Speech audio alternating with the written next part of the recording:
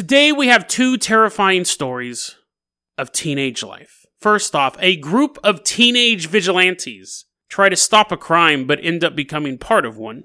And then we travel back to the year 1988, where a slumber party turns into a horror movie when four girls are visited from beyond the stars. Today on Dead Rabbit Radio.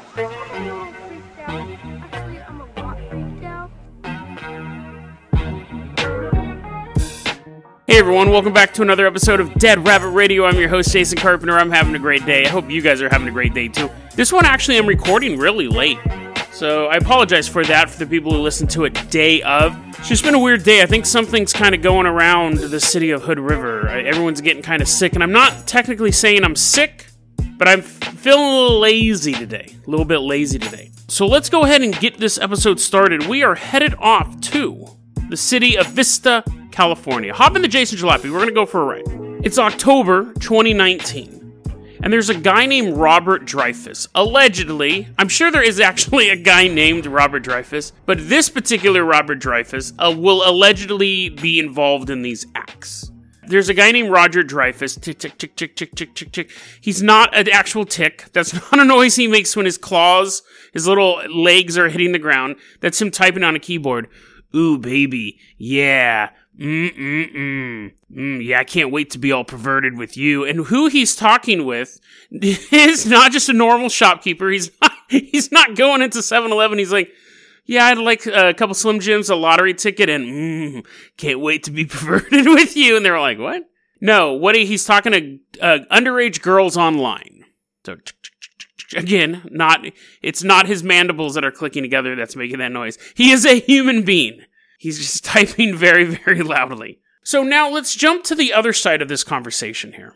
We're watching this little tick. We're watching this little insectoid man tick, tick, tick, tick, tick, tick, typing away. We now teleport to who he's typing to. And you're like, Jason, no. I don't want to teleport into the room of a 12-year-old girl talking to a sexual predator. And I'm like, but we're not. We're actually teleporting into the room of a 16-year-old girl talking to a predator. And she's part of a group of vigilantes that they go online pretending to be younger girls, and then get these guys to show up in person, and they can videotape them and say, ha, you've broken the law, evildoer. We're going to send this to the police. Now, there's actually a big community on YouTube that does it. I don't know if these girls were doing this for YouTube, but they definitely were doing this. Now, the girl who's currently posing as an even younger girl turns around and goes, let's get them, girls. Let's suit up. And they're like putting on their armor. Actually, they're just putting on their jackets. And they've arranged a date with this guy, October 6th, 2019. We're ready to go, girls. Let's hop in let's just hop in our dad's Tesla. Driving down the road. That's a copyrighted theme song. Can't do that. That is the theme song for the Pervert Busters.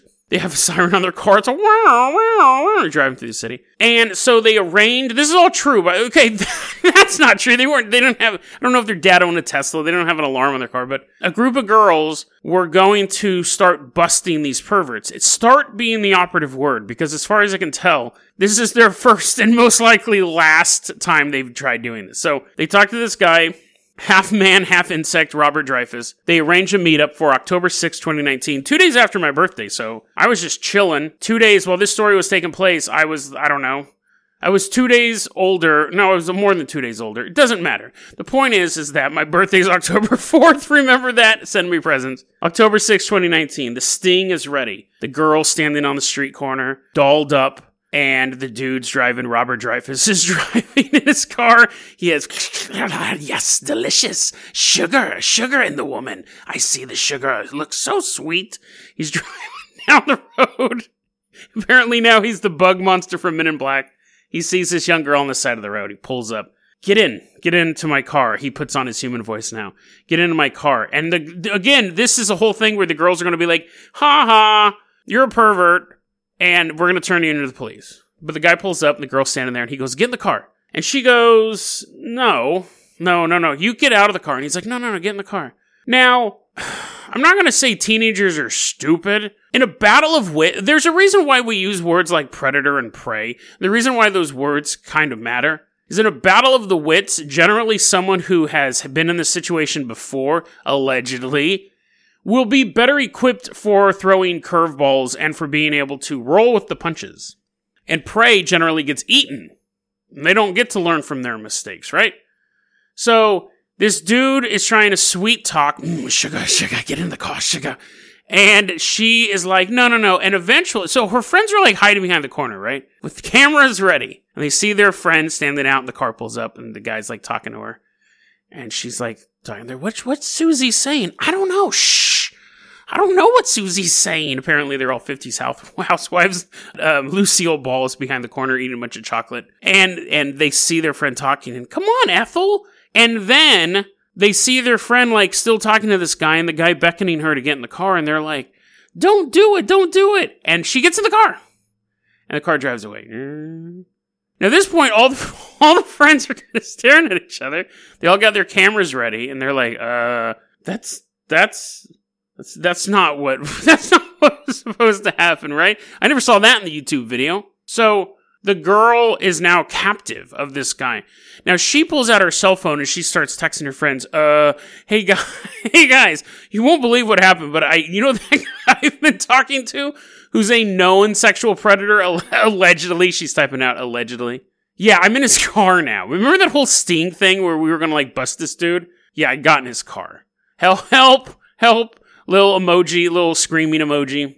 And the girls call the police. Now, luckily, they were standing right next to the car. They knew who the guy was. They knew his real name. They could get his license plate number and all that stuff. So very, very shortly after all this happened, cops driving on the road, a real police officer, not a vigilante, not driving his dad's Tesla. He's driving down the road. APB comes in for, it used to be APB, which is All Points Bulletin. Now it's BOLO, be on the lookout for. And maybe they mean two different things now, and so anyways, the cop's driving on the road, and he sees his car drive by, and he's like, that's interesting. We're supposed to have a be on the lookout for vehicle matching the description. Plus, I'm also very, very concerned about the antennae bulging out of that man's head. Pulls him over. Young girl in passenger seat. Oh, no, officer. She was in the car when I bought it. I don't know this girl. She just lives in this car. He gets arrested, and he's charged with kidnapping, sending harmful material to a minor, and communication with a minor for specific offenses. And that's an actual law that you can break. And the cops basically were like, in a nutshell, they have to release these things every once in a while in the news. Don't be a crime fighter. Don't be a vigilante. If you want to help, join the police. Or, don't do that. I mean, there's other ways you can help. Raise money for them, I guess. Like, I don't know if you can hold a bake sale for the police, but basically don't do this. And definitely, if you are going to do this, don't climb into their car. Because really, at the end of the day, it could have ended a lot worse, right? I guess that goes without saying. So, we don't know. This guy's probably going to go to jail. He was caught red. What's an insect's legs called? He was caught red that. And he's currently doing time in a roach hotel. And then, that doesn't even make sense, but I'm just going to roll with it. It's going to be a long episode. Just imagine Robert Dreyfuss now sitting in a colony full of the worst bugs ever. That makes even less sense. Who are the worst bugs ever? Like, is it just one of each species, or is there actual named bugs? Bugs Bunny, maybe? Okay, we're done with the bug jokes. Don't be an insect. It's moral number 1. Don't be an insectoid human. 2, if you're going to be a vigilante, don't get into... There's never a part where Batman's like, I have to defeat Joker, but first I must get in his vehicle and let him drive me away. And then the last what was the first one? Oh yeah, don't be a bug. And the second one was, don't climb into people's cars. I think the biggest moral of the story is... So, yes, moral of the story, I think those are it. Don't be a bug. Don't climb into people's cars. Don't climb into people's cars if they're bugs, is a good combination of those two. And then, girls, be careful of bug people. Let's go ahead and move on to our next. Let's repair the train wreck that was I like that story. Kind of went off the rails in the ending with the bug motel, worst bugs ever. Bugs sitting in cells, lifting weights. Hey, cockroach guy, your time's up. And it's like dead roach walking, and the roach is like walking down the ramp. And then they have to put him in like a big old electric chair, and he's like, what? Okay. You know what the worst part is? The worst part is, one, I'm leaving that in. I'm not going to edit that out. Two, as I was saying it, I perfectly imagined it. Like, I imagined the grimy walls of the bug prison, the giant cockroach walking down, and then the guards were also bugs for some reason. Like, in my head, it wasn't like humans. But the cockroach was walking like a regular cockroach, but the guards had on, like, guard uniforms, and they were standing up and walking on two legs. Anyways, the theater of the mind, people. I wonder if you imagined it the same way I did. Other bugs looking out the cells as the cockroach is walking to his... Can you electrocute a cockroach? I'm sure you can. Okay. that segment is over. Let's go ahead and move on to our next story. Our next story is from our 1988 file. Now, our 1988 file is a collection of UFO encounters that I found from 1988. It's all from this website called thinkaboutitdocs.com. Show notes. It'll be in the show notes.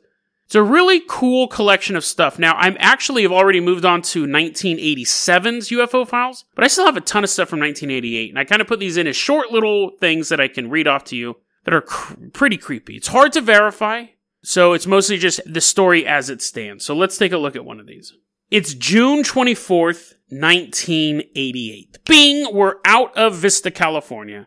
We're now in Redmond, Washington. It's 2 a.m. And we are now teenage girls. You're like, Jason, come on, man.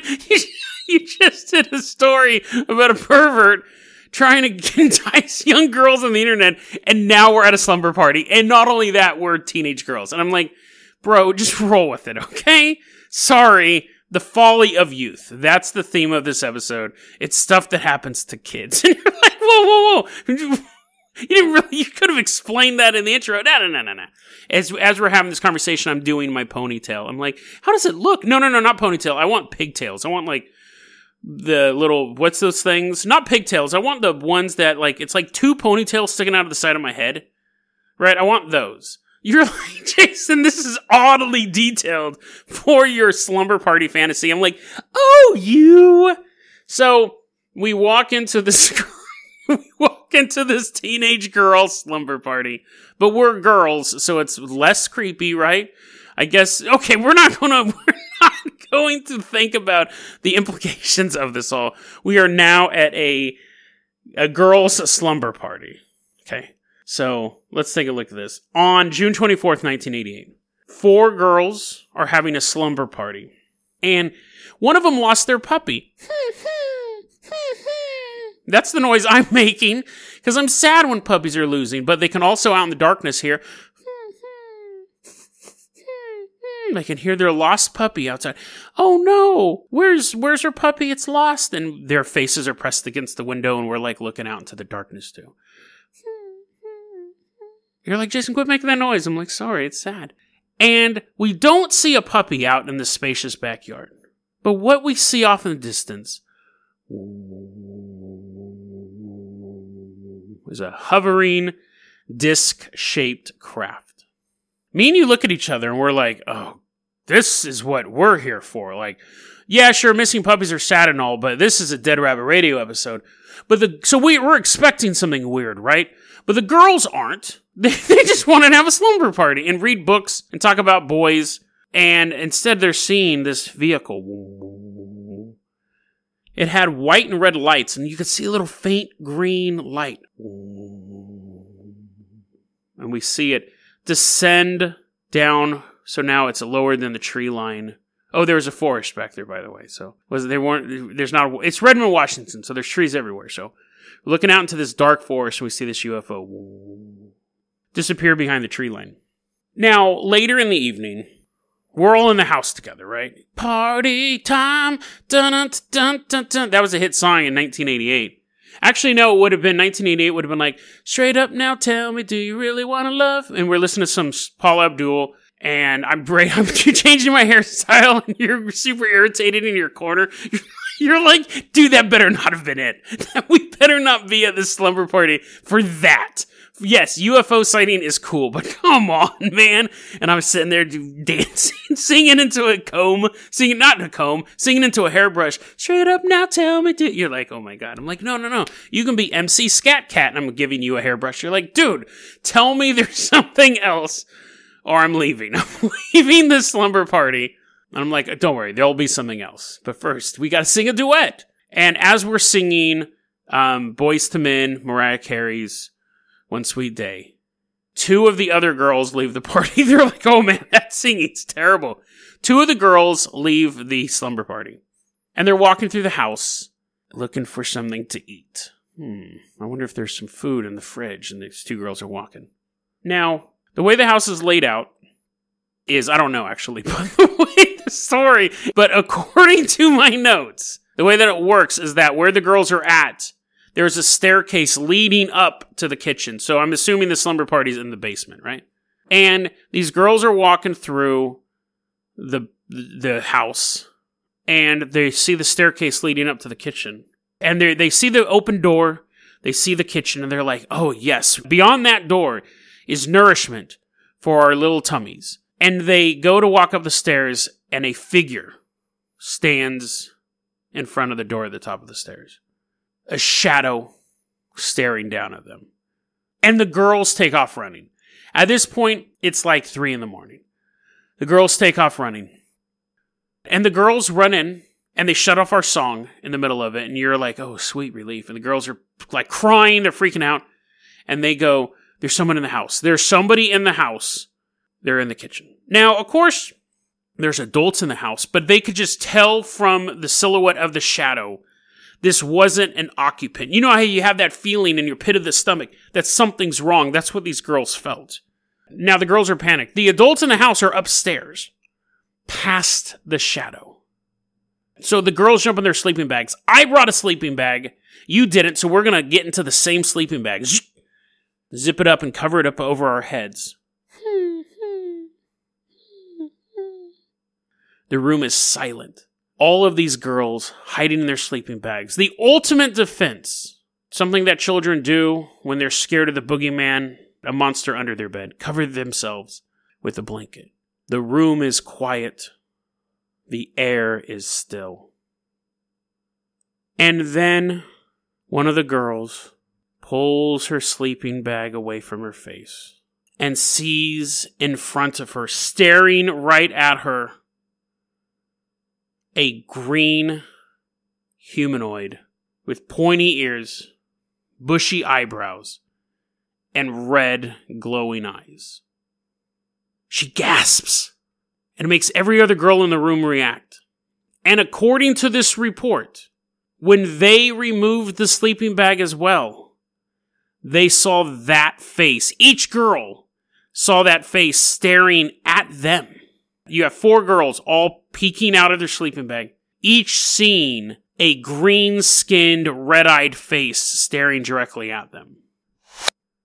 The figure disappears from view. And then, from where they're at, they can see the stairway leading up to the kitchen, and they can see lights. Multicolored lights flashing in the darkness of the kitchen. True story? Who knows? It was reported by something called UFO Information Service, and then eventually reported on thinkaboutitdocs.com. Now, we've covered them a couple times. A lot of their stuff does wash out. Again, not saying the story is true, but none of the stories I've come across so far seems like it was made up by this website. They do actually seem to collate a lot of existing reports. I think it's obviously the idea of a bunch of kids having a slumber party is... It's such a symbol of childhood innocence, and you're near your parents but also separated from them. That element of it is creepy. An object or a creature standing in between you and adult help is creepy. The idea of everyone seeing the same thing. Again, according to the way that they word this, it makes it seem like each person sees the face from where they're sitting or where they're laying. But that idea doesn't mean there was 4 of them. Doesn't mean that this creature actually... No matter where you were at was right in front of you. There was only one creature because there was only one shadow, but no matter where you were at, it was right in front of you. So you have an idea of like interdimensional, perception altering things. And then you always have to think of, they were hiding, they looked, they saw the face, it disappeared. Is there any sort of lost time? This story's taking place at 3 in the morning. It's really easy to lose time late at night. When you're driving down the road and you're supposed to be at home by 5, and the next thing you know, it's 7, and you're down some dirt road, you can be like, whoa, I lost time. If you go to bed at 10 p.m., and you wake up at 6 a.m., you could have been abducted at any point during your sleep. You would never notice the time was lost. So were these girls, did anything else happen to these girls?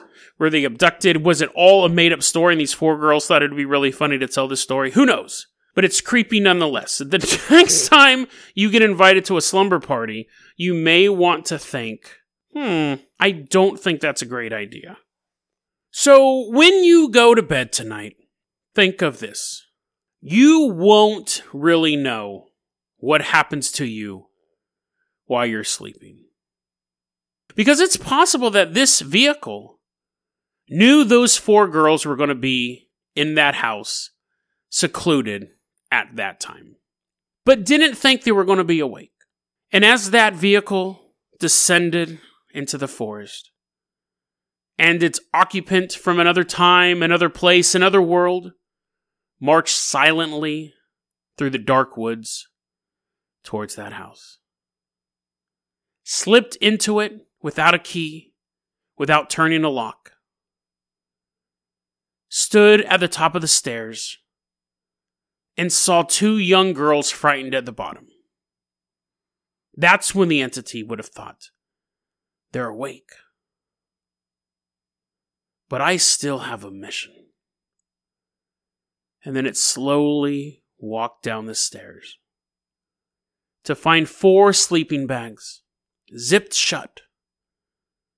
Young girls terrified inside. But this creature had come from a long ways away. Nothing would stop it now. The girls would just have a memory of a face in front of them, a disappearance, and some multicolored lights emanating from a dark kitchen. But the alien shadow would remember more, would remember it all. What will you remember when you wake up tomorrow morning? Will you remember nothing? Will you be one of the few that remembers everything? The experiments, the terror, the isolation, the powerlessness? Or will you just meet him in the middle? And all you will remember is a glimpse of waking up in the middle of the night to a green face and red glowing eyes staring right at you. deadrabbitradio@gmail.com is going to be our email address. You can also hit us up at facebook.com/deadrabbitradio. Twitter is @deadrabbitradio. Dead Rabbit Radio is the daily paranormal, conspiracy, and true crime podcast. You don't have to listen to it every day, but I'm glad you listened to it today. Have a great one, guys.